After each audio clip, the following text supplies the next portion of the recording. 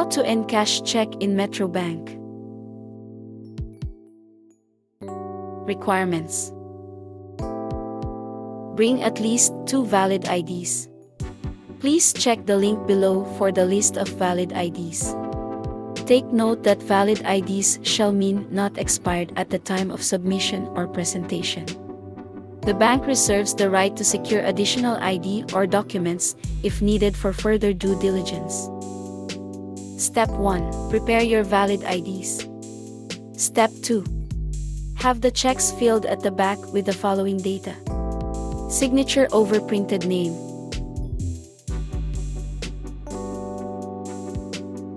address,